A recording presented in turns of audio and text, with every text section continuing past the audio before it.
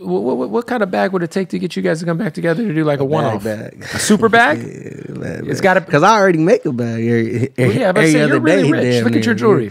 I make a bag. I just want to go get some new jewelry too. But yo, I feel like maybe in like 5 years, if you guys did like a reunion tour, it'd be kind of crazy. Nah, it'd be tight. I'm not opposed to it. We just need that bag. You feel me? Because it's not like anything ever happened where you guys are like, yeah, no, that's what I'm saying. I'm not opposed to it. It'd have to be a good business move. Yeah, exactly.